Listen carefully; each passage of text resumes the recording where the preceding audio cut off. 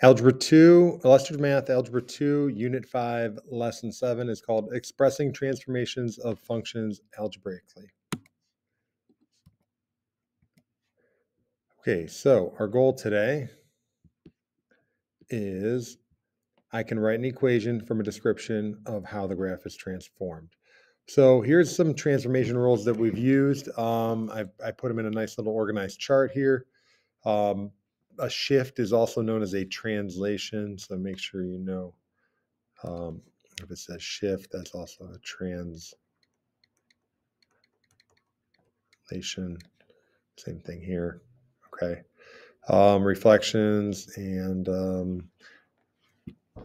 these are the rules. This is what happens on the graph. This is what happens in your equation. And then this is changes in your table. Now here's the notation in terms of your function. We're going to be using a little bit of this notation today. All right, so the first thing is g of x equals the square root of x. Complete each table, be prepared to explain your reasoning. So if I want to translate 5 left, it's going to be g of x plus 5. Okay, so basically I'm replacing the x with x plus 5, so my expression is going to be the square root of x plus 5. Now this one, they give us the expression and the word, so you could do it either way. If we're going to go 5 left, it's going to be the same thing here, the x plus 5, g of x plus 5, and then down 3 would mean you'd have to subtract 3. Now this time they changed the sign of x, so this is going to basically be a reflection across the y-axis. Now if you can't remember when it's x, when it's y, think about here. Here's your y-axis, here's your x-axis.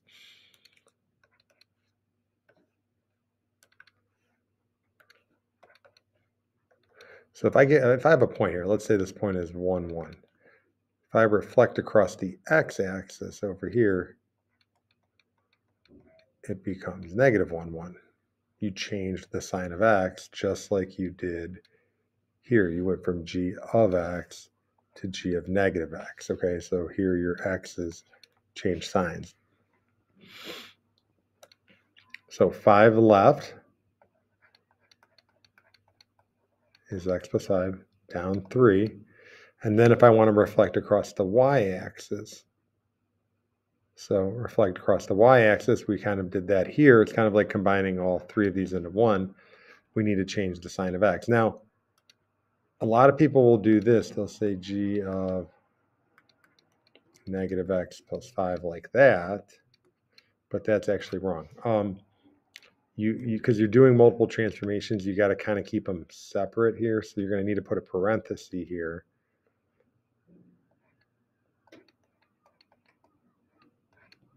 So then it's negative x plus 5. You're changing the sign of your input, okay, but you're also moving left 5, so you got to have the plus 5 minus 3. So that would be the square root of negative parentheses x plus 5 minus 3. Okay? So this time, new function, they're giving us the transformations. So left 3, up 5. So this is g of x is what they said to use. So we're going to go left 3 left, so it's going to be x plus 3 squared, and then up 5 means you add 5. Okay, so in other words, it's f of x plus 3 plus 5. So where's your vertex? Well, think about it. If this is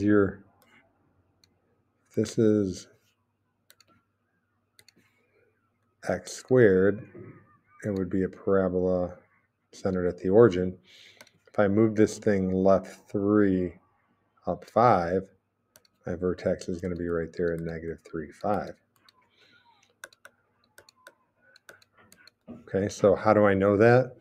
I know that because I shifted left 3 and up 5, so my vertex goes from 0, 0 up there.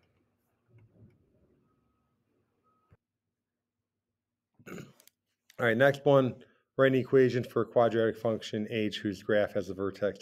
So it's kind of the same thing, except instead of telling us the translation, it tells us where the vertex is. So this thing here is going to go right 1.5 and up 2.6. So it's going to be x minus 1.5 squared and then plus 2.6. This time, if it opens downward, this means I reflect across the x-axis. So that means for that one, I do f of x goes to negative f of x. And this is going to go right 3.2 down 4.7. So my function is going to be negative, and then I got to multiply my whole function by a negative. So it's going to be x minus 3.2 squared minus 4.7. Now I would probably distribute this negative, so I'm going to get negative x minus 3.2 squared and then plus 4.7. So that would be my final answer there for that one. All right, so in an earlier lesson, we looked at the temperature T in degrees Fahrenheit of a bottle of soda water left outside for H hours. Let's model this data with a function. This time we're going to start with this function, so that's the blue graph down there below. In your book, if you have a book, you probably have two separate graphs. You have the function on the right, and then you have the data on the left. I kind of plotted the data here, and then I put my function on the same graph. So describe a translation of this graph that fits the data. So let's see here. I'm going to say, obviously it needs to go up. My y-intercept needs to get up to here.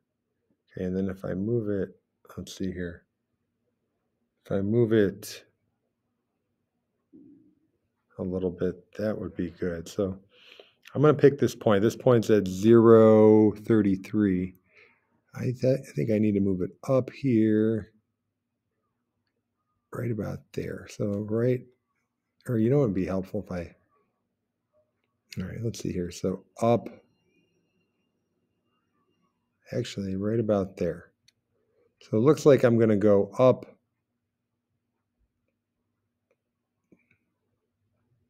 and left. So and it's kind of hard to tell because it's off the graph, but let's say I get up to 80 because 70 is here. So I start at 33. So 80 minus 33 would mean I went up 47. So I'm going to say up 47. And then I had to move left 1. So I'm going to say left about 1 because I moved it right about here. Okay.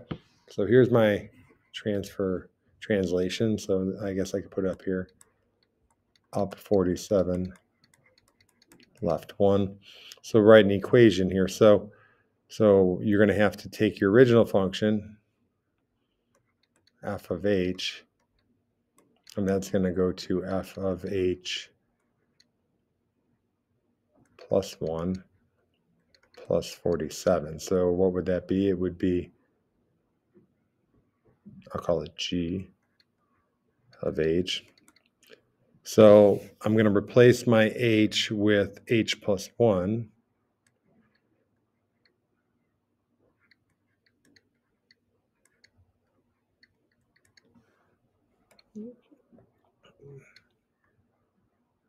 And then if I want to go up 47, I just add 47 on there. Okay. So that would be for number 2. This was number 1. All right, last thing. What does the function tell you about the temperature outside? Okay, so I'll put it right here. Let's see here. I would say it looks like the graph kind of like levels off right here at like 45. Okay, do you see how it levels off? That's called a horizontal asymptote.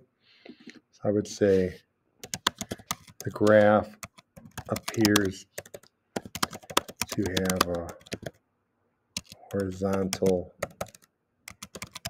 asymptote at 45 degrees.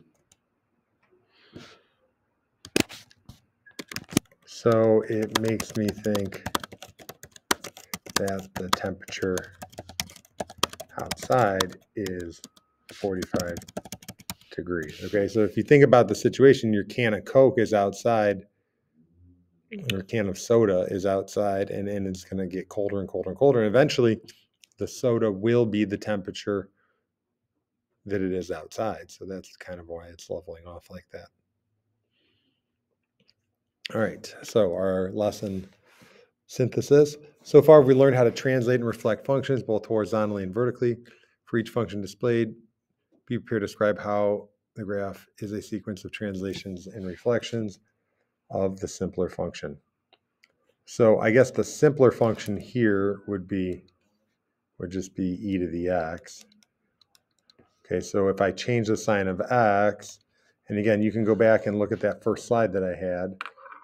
Change the sign of x, that's going to be reflection across y-axis. And then the +5 means it's going to translate up 5. Okay, so let's see here. When I go to the next one, your simpler function, your most basic function would just be x squared. Let's see here. The negative on the outside is going to be a reflection across the x-axis. And then the -3 on the inside means it's going to translate right 3. Now this one's a little tricky because you technically got to get this factored here. What you really want to do is change this to negative x minus 2. So this is my function. Now my most basic one would be y equals x cubed. So from there, what's happening here? Well, let's see here. The negative on the outside, it's on the inside of the cubed, but it's on the outside here. This negative, that tells me I'm reflecting across the y-axis. The -2 on the inside means it's going to translate right 2, and then the -6 on the outside is translate down 6.